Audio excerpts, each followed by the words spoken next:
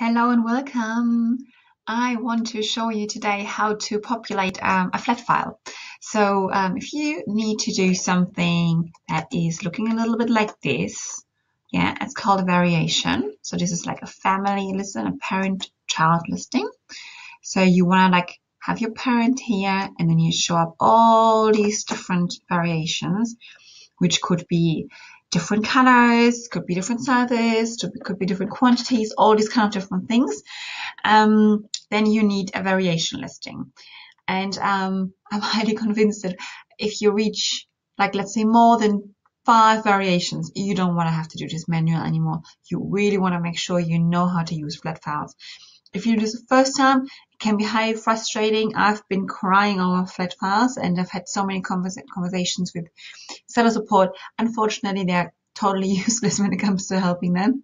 So I will try to make a little video on how, so you can find out how to do this yourself. So in order to start the whole process, you need to have like a flat file. So in my case, I'm going to go for greeting cards, which I just found here in my, so you go here and inventory, add products via upload. That's where you upload your flat file, which is just an Excel file. You find your product by just typing in whatever you want to do. Mine is now greeting cards. And then down here, you want to go into advanced, generate template, and then it pops up. And it looks like this. Super scary. So don't need, you can ignore all the Chinese stuff. And this is the actual template we have to fill in. So we'll just do this in a second. Before you start creating any of this, you want to prepare your listing already. So what I always do, I use obviously a lot of tools to write a grid listing. I believe I do most of the time. And I have here my nice title, and I have my bullet points. I really like all nice. I got my my product description, because in this case there is no brand registry, so we just need a nice product description. It looks a bit funny here, but in the HTML, which I'm going to put in, looks better. And that's my thing. And then here I got my HTML text, which is going to go in the product description. And then I also have my search terms down here. So I have all this prepared already. And I use a HTML editor just like this one. So html-online.com. Really easy. So you just pop your text in here, whatever you want to do. And then you make it bold.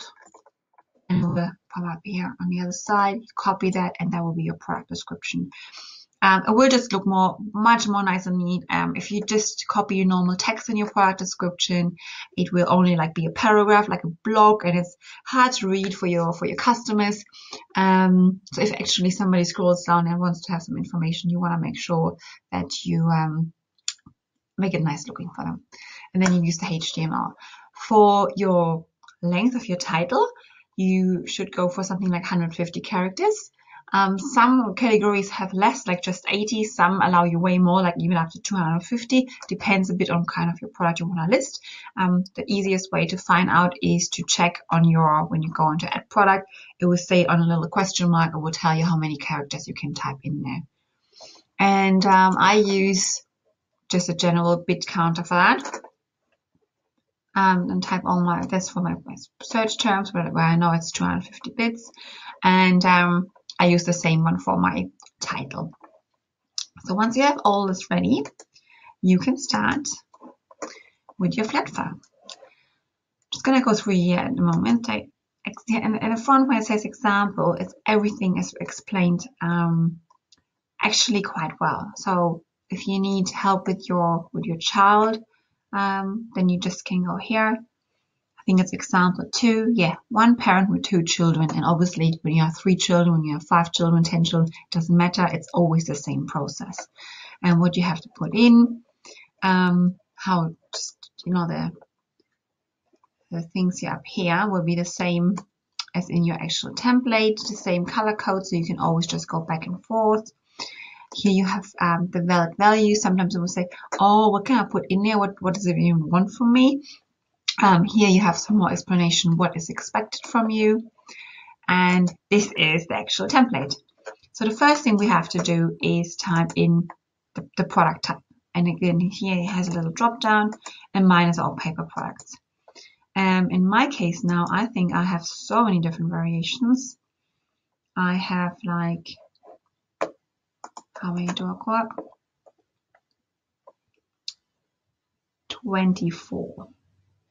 24 different variations, and that's why I'm using a flat file. So I'm just going to copy this and pull this down here. 24 pounds. Maybe that's not enough, I don't think. Let's have a look. Then the SKU. For the SKU, I'm using a free tool. It's called the free SKU generator, and it just helps me that all my SKUs look the same. So I'm just going to pop in a name here, the attribute, another attribute, which can be like, let's say if it's a water bottle, then you would say water bottle. Then you maybe have it 500 ml.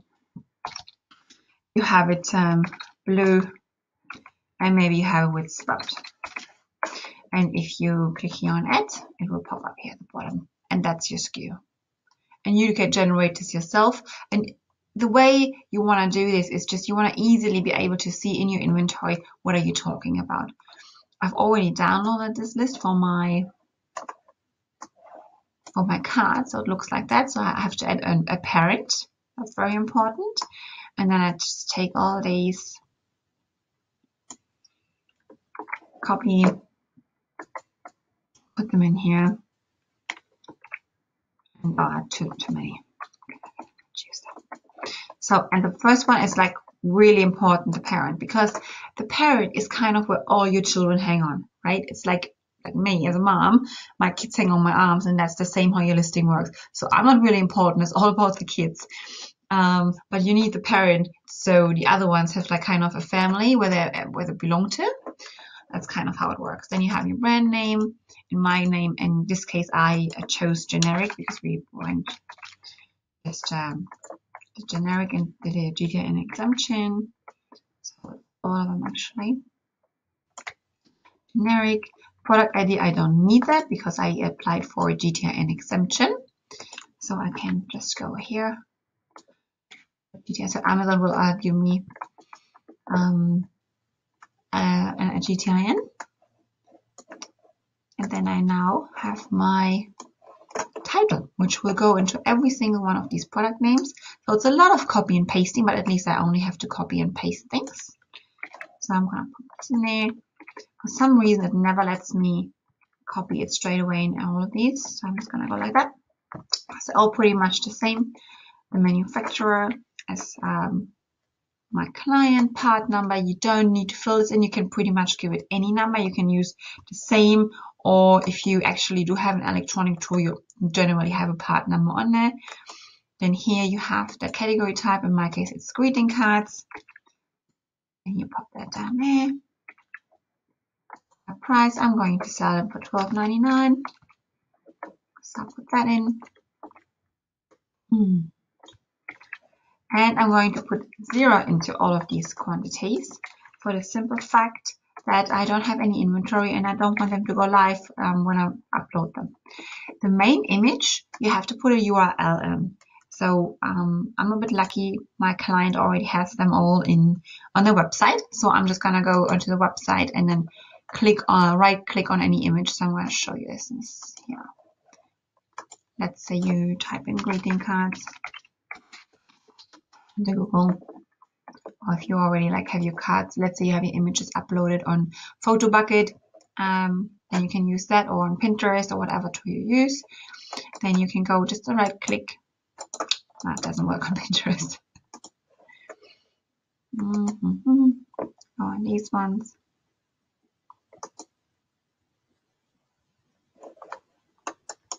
And here on right clicking, you see copy image address, and that would be, in this case it's wrong, but if you just put it in there, that's how it looks. It's just a normal URL. So make sure you upload them to, like I said, PhotoBucket or wherever you want to. A lot of people already have a website. If you don't, it will not let you upload this flat file, and when you get a lot of errors. So you do that for all your images, the more the merrier. Try to fill in as much as you can. And now this is a really, really important part. This is where we actually tell our flat file that what kind of variation we have. So you can see the first one here, our first product was the parent. Remember that? So we gotta copy that parent SKU. So that's the parent because it says parent there. And it really does help if you do it like this.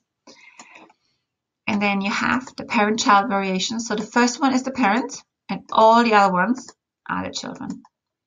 And for the children, you have to tell them who is the parent. So for my kids, they would say, okay, well, my mom is my mom. So that's the same here. And you just gotta pop in that. That doesn't work. And put this in there. And that's the same for all of them. And they're all children to that one parent. What did I do? There we go. What's the relationship? The relationship in this case is a variation.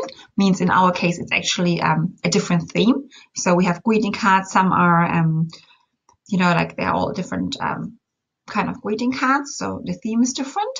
But let's say if you would have a phone and then sell accessories, then obviously it would be accessories.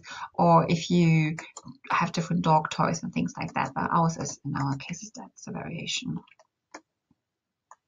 Or let's say you have a candle holder with a candle, it sells a set, but then you're just turning into, people can just order a candle. What's the variation theme? If you don't know what that means, you can always find out here what that is.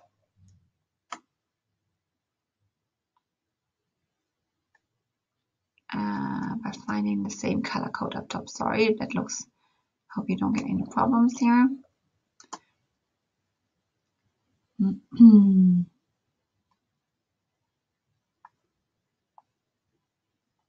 Where is it? Where is it?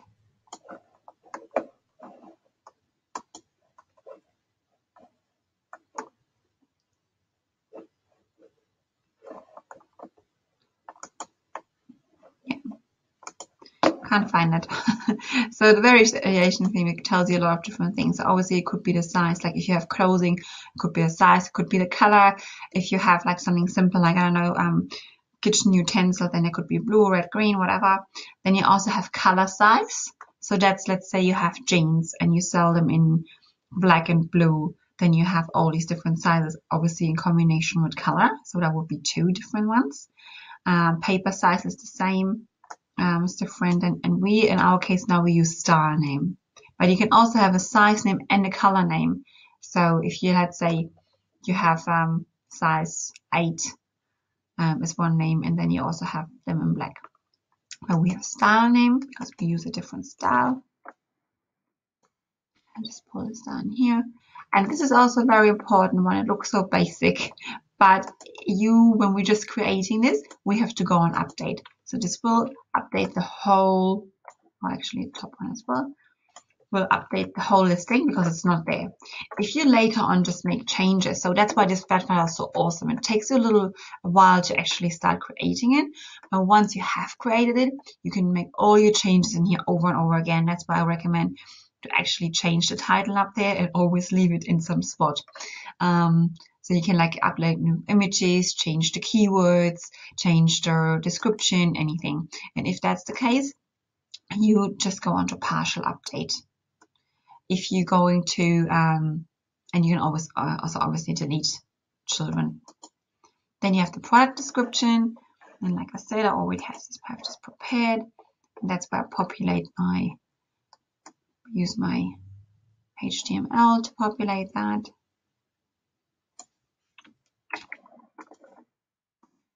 It doesn't need to go into the parent. The parent is not sellable. That's why I leave these all 3 empty. And that didn't work.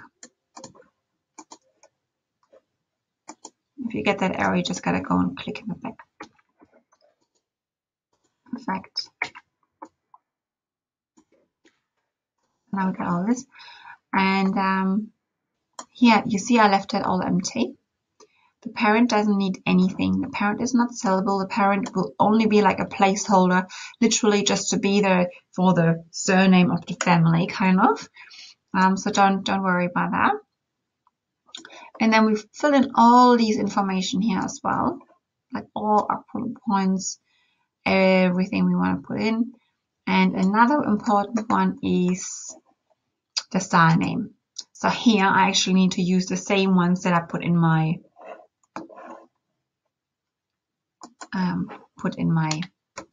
SKUs. So it would be these ones here.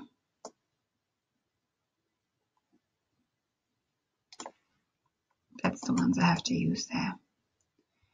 I really hope this works now. Style name.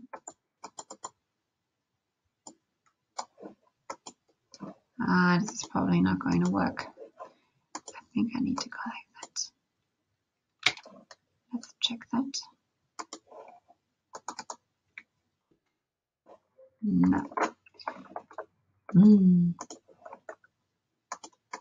I just go for the first one. That won't help me because I definitely need to make sure. So now we have this, but I know I need to add the colors as well, because otherwise it will just look in your listing for people to look at. It would just literally just look like they're all Big Bens, but they're not just Big Bens. There's a red Big Ben and an orange Big Ben, and you want to have the color so people can choose from that. So that's what you have to add. I need that text a bit longer, so I'm not going to do that right now. And then you can add all this information, like your dimensions, your shipping weight, pretty much everything you need. The ones that I just added are the ones you kind of have to put in to actually be able to upload it. But you would be able to like choose the fulfillment measurement, which is important for your shipping plan. And then here at the end, you can ignore a lot of things, by the way. You will see, look, here it says additional chemical. That's just because we chose a flat file from the office category, where there could be also obviously ink and stuff. So they need to know all this information.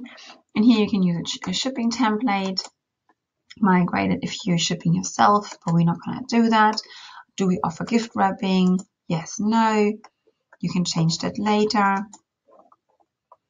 And then you change your package quantity, how many are in one pack. We have just one. Do you offer a sale price? So you can have all these things in there, which is nice and simple. And once you've done it, you have to save it. I'm not going to do that now because I still need to add some things which I just realized. But if you would upload this up here, you would set it up here. And I always recommend to check your files first. So let's say you can choose any file, any of these files, upload, check. And what will come back is a flat file where it will say if you've done any mistakes, and then you can correct them. And if you have removed all the errors, which you shouldn't have any errors if you did it like I showed you. But in case you do, sometimes it's just minor ones, like the image is not correct, or you forgot to fill in something, or you filled information in for the parent. If you fill in information for the parent, Amazon starts thinking, oh, maybe it's a real product and there's a mistake. Then you just have to correct that. And once it's all finished with no errors, no warning, then you will upload it here, upload, and 15 minutes later it's in your inventory and hopefully looks like something like that. So and I've chose here one which is wrong. So I'm just going to go into close listings. For the simple fact, it's not, I don't want it to be online because we don't want to have merchant fulfilled.